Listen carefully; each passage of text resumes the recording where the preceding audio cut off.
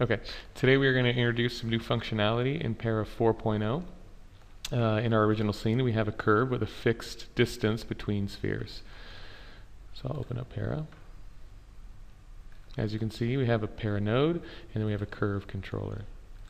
I'll go back and just name this original for reference. And the first thing we're going to need to do is define what type of system we're interested.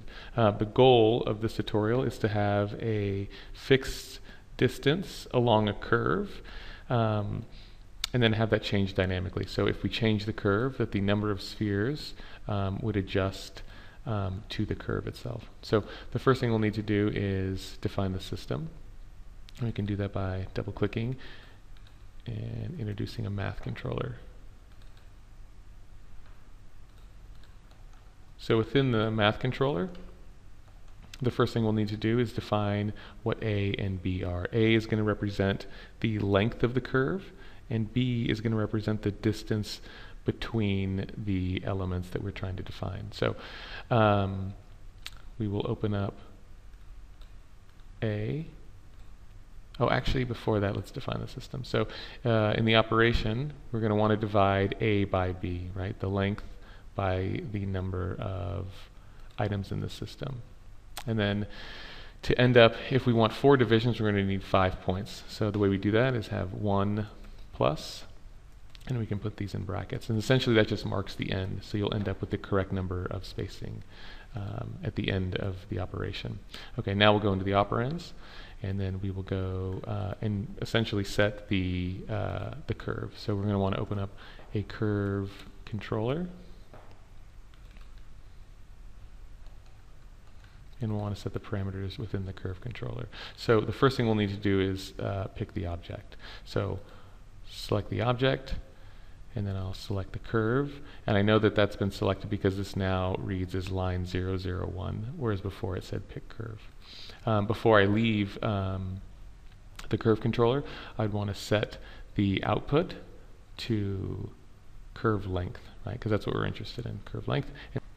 Okay, so now we've just defined our curve, and we will name this curve length. Okay, from here we'll go back to the math controller, and then we'll define our custom parameter.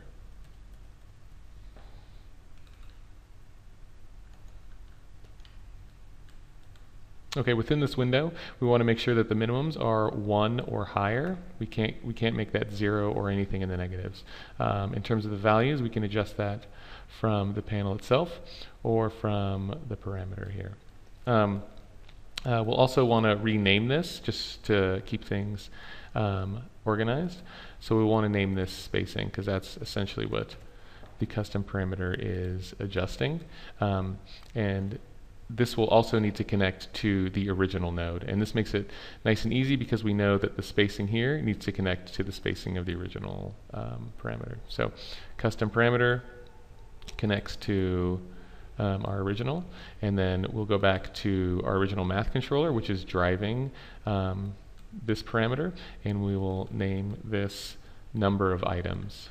So in my case it's spheres, but you can define it however you'd like. So number of items. Okay, so now we have our system set up, and we need to introduce the new functionality in Para 4.0. So we'll go to the plus tab, we'll go to add-ons, and then the array size.